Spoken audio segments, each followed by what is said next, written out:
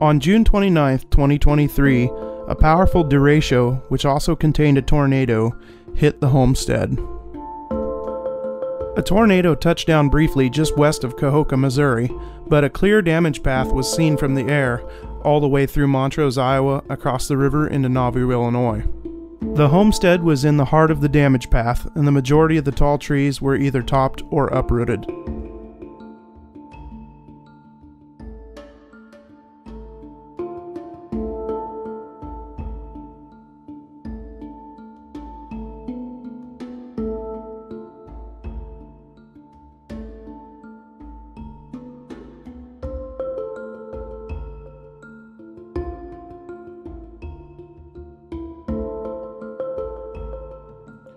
The landscape in some areas was virtually unrecognizable.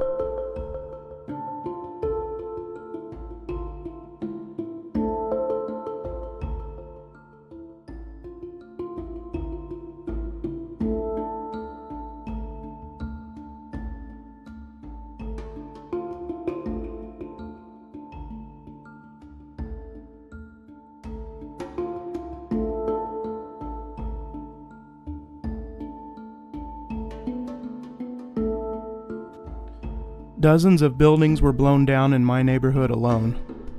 Entire cornfields were flattened. Power lines were down everywhere, making the roads impassable, and telephone poles were snapped off like toothpicks.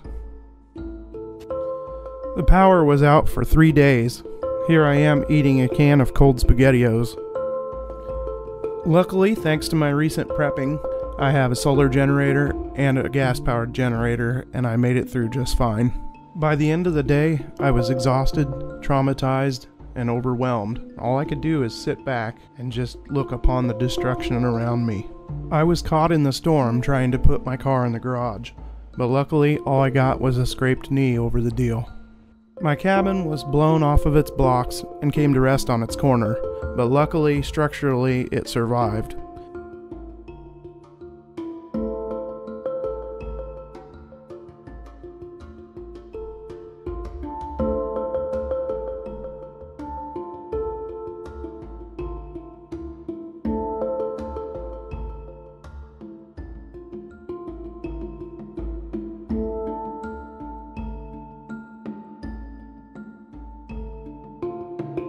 All the trees around the cabin were topped or uprooted.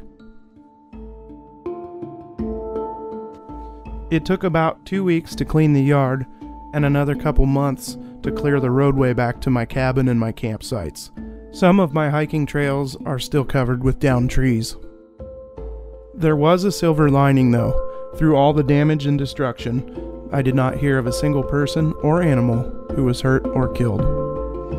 The following is my shaky cell phone footage of the storm and the cleanup afterwards. The sky is green. It doesn't look green on here, but it's green. It's like a turquoise green color. It just looks grayish blue on the screen.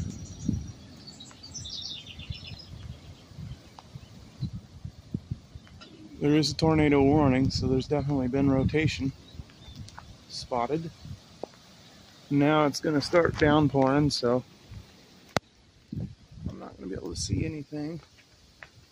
I should probably put the Durango away.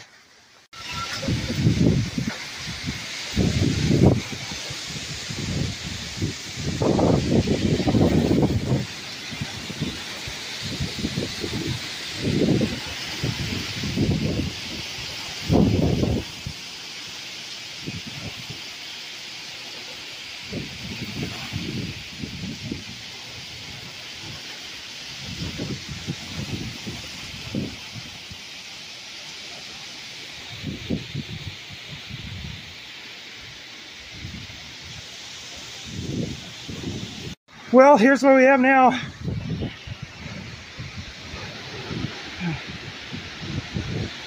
My maple tree. Oh man, this is insane.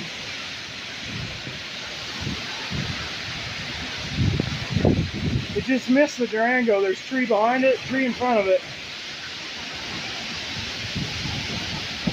Oh my goodness. I bet my cabin's gone.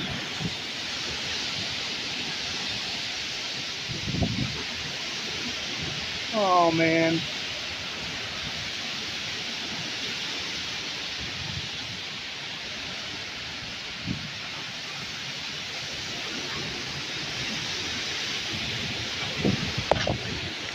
This is not safe.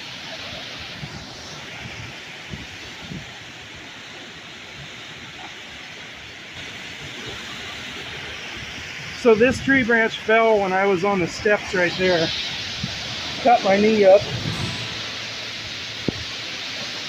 I was going to open the garage. Oh my God. I can hear trees cracking.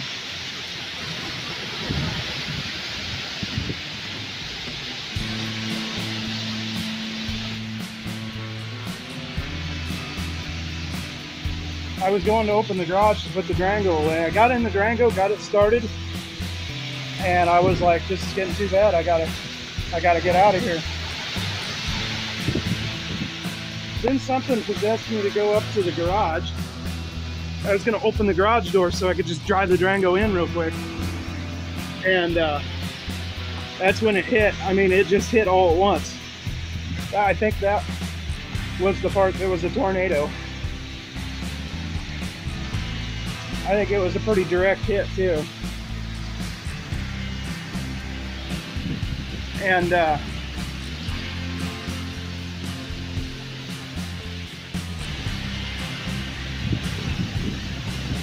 it's like Aunt Di's house and garage made it. My garage is fine. It's still not letting up though. This is just crazy. Oh, look at all this. So this is the branch that landed on me. I was in the middle of the steps or somewhere around there when these all fell. And that big branch there is the one that missed me by about 8 feet. I was at the garage getting ready to go in the door. Probably had my hand on the doorknob when it hit. And I turned around and started running, and I got to here when this branch and everything fell. Hey everybody, I'm here at the homestead, and as you can see behind me, we've got quite a mess. Giant tree limbs down. Thousands of trees around the area are just gone. It came in and just topped all the trees in my yard. Straight line winds or a tornado. Honestly, it felt like a tornado. I was standing right here when it hit, and I didn't even have time to make it to the front door. So that's how fast it happened. And luckily I was okay. Branch came down on me, but it was small, thank goodness. And I did make it in the house for the remainder of it, and I'll be posting the video clips that I do have. Made it back to the cabin, and the cabin is still in one piece, but it is sitting about 8 feet from where it used to, and let's just say it's not level anymore. So I'll be posting videos periodically. This is going to take a lot of work and a lot of effort, but been checking on the neighbors. Everybody seems to be okay. We'll talk soon. All right, everyone, since I've been able to get a four-wheeler path cleared back here to the cabin, now I am going to start clearing trees around the general vicinity of the cabin. I have a game plan. I'm going to jack the corner of the cabin up that's in the dirt, and I'm going to put blocks under it, and I'm going to level the cabin right where it's at.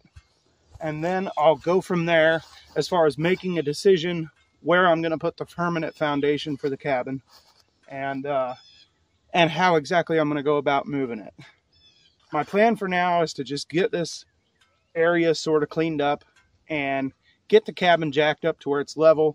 That way I can assess the damage on the floorboards. There are some damage in the floor of the cabin. I don't know how bad that's going to be. It's actually something that needed to be addressed anyway. So with everything, there's a silver lining. Got a new wheeler for in the bush, and this is a 2016 Honda Rancher, and just kind of fell into a good deal on this, a very good deal. So going to be using this to aid here on the homestead. A good four-wheeler is something that you really need if you're gonna do the homestead thing. So here's how the cabin was blown off of its foundation by the tornado slash derecho or whatever it was. We got really lucky. I'm gonna cut this tree down today. I'm gonna cut this limb down today, hopefully. I was debating on cutting that tree down, but the tornado derecho did it for me. So yeah, lucky nothing hit the roof. It's funny it didn't blow my stovepipe off. All it did was blow it crooked. It's just crazy that all that wind, 100 plus mile an hour winds, 120 mile an hour winds, blew the whole cabin off its foundation, but didn't blow the stovepipe off. It's only secured by like 2 little screws.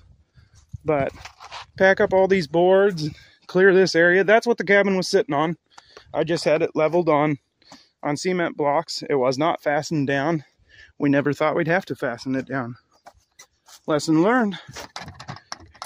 Here's what's going on the inside of the cabin. I'll show you that.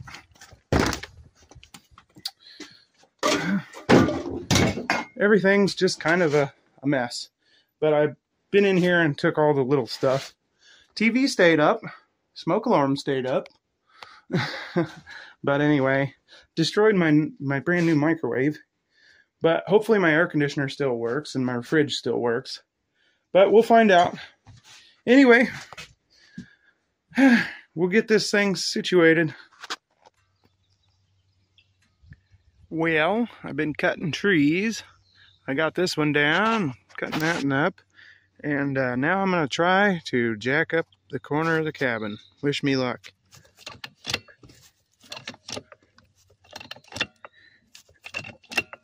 It's jacking her right up. She's wanting to shift a little bit. So what I'm going to do is put something over here to catch it. Yeah. Now I'm just going to build some blocks up and get a better bite closer to the corner. This is awesome.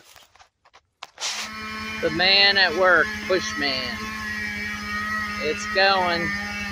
Hard at work. We're getting rid of his shade today. There she goes. Boom, and it's down.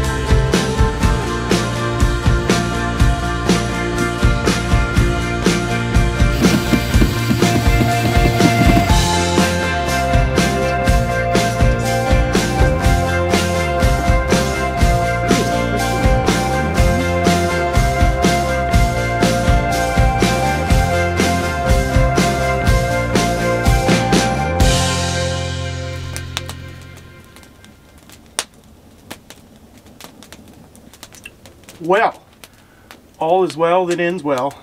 This is one of the few stories, sometimes, in modern day life that has a happy ending. The cabin is on skids, it's safe and sound, and now I can begin really working on it because it's on its permanent foundation.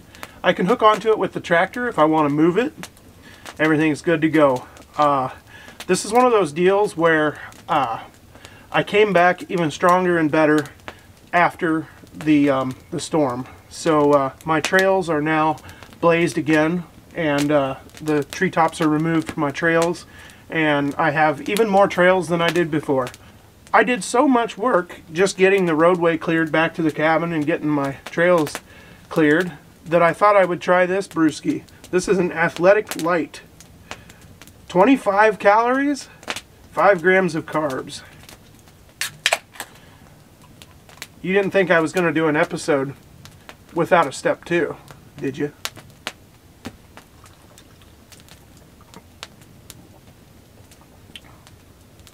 Ooh! This is absolutely delicious. Oh, yeah. Yeah, that's really, really good. Sometimes it's hit or miss. Anyway, the lesson to this story is sometimes we have our life planned out, maybe even a year or 2 in advance or even more. And in this case, I had my summer planned out. I knew what I was going to do, what month and everything. And then a storm hits. You never know in this world when a storm's going to hit. But just remember, the things don't always go as planned. Sometimes you have to regroup, replan. You have to work through the obstacles. And you'll always come back stronger in the end. So thanks everybody. I'd like to personally thank everybody who reached out and offered their help. I'd like to give a big shout out to my cousin Josh for moving the cabin for me with his skid loader. So a lot of thank yous to a lot of people for reaching out to help after the storm. But all's well that ends well. The timber and a lot of the land around here is definitely changed and marked by the storm. We lost a lot of good trees, but they will grow back and life continues on. So whenever there's a storm in your life, just know that you'll come back better and stronger. That's kind of been the theme of my 2023. I'll see y'all next time in the bush.